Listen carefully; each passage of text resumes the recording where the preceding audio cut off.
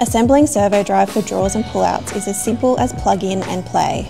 No electrician is required as the power supply plugs straight into a standard power point.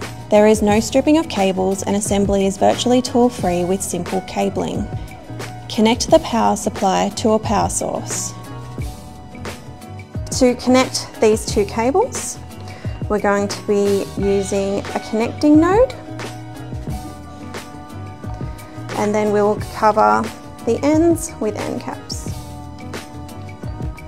Connect the power supply's distribution cable to the distribution cable that is attached to the bracket profile using connecting nodes, using end protectors at the end of each cable.